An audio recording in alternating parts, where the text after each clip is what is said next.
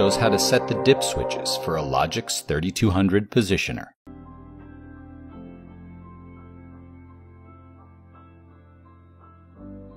Start by validating the dip switches are set correctly per your valve configuration.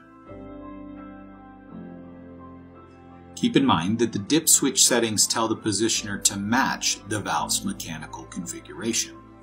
For example, changing the air action dip switch does not change whether the valve is air to open or air to close. To change this, the physical configuration of the valve spring and tubing must be changed. Keeping this in mind, the first dip switch is called air action, which will tell the positioner whether your valve is air to open or air to close. For this example, the valve is set air to open with the white dip switch set to the left. The second dip switch is signal at closed. This is used to tell the positioner what signal level drives the valve closed. In the case of an air to open valve, this switch is typically moved to the left to set the signal to 4 milliamps when closed. Refer to your individual requirements before setting this switch. The third dip switch is called positioner characterization. There are two choices, linear and optional. Linear is the standard setting for most control valves. If you enable the optional setting by moving the dip switch to the right, it will enable the next dip switch below.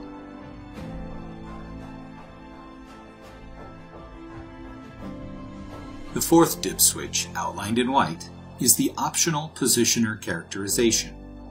This switch is only active when the previous dip switch is set to optional. It allows you to set your valve characteristics to either equal percent or custom as the setting is specified.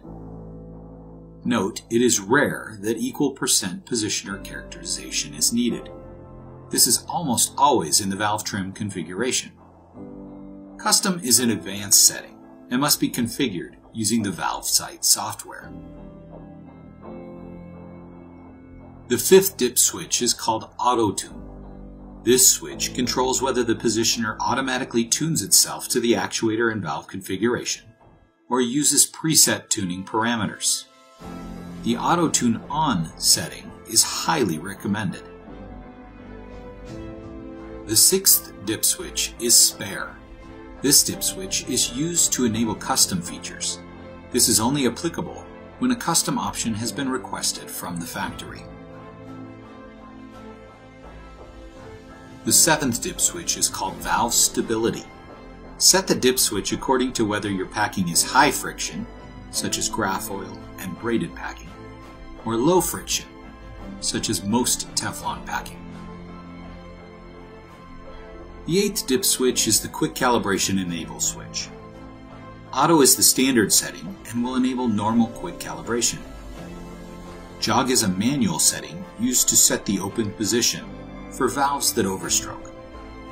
For example, this will allow you to use the two yellow buttons to manually adjust the valve to a certain point, such as 80% stroke as full open. After the dip switches have been set, a quick cal must be performed.